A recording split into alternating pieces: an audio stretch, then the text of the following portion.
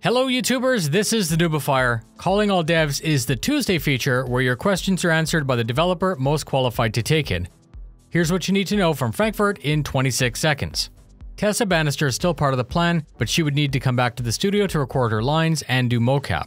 She's going to be added back in the future. The idea of an early warning proximity alarm for when you're away doing something else is planned. There's also going to be an audible alarm before venting a ship by opening the airlock.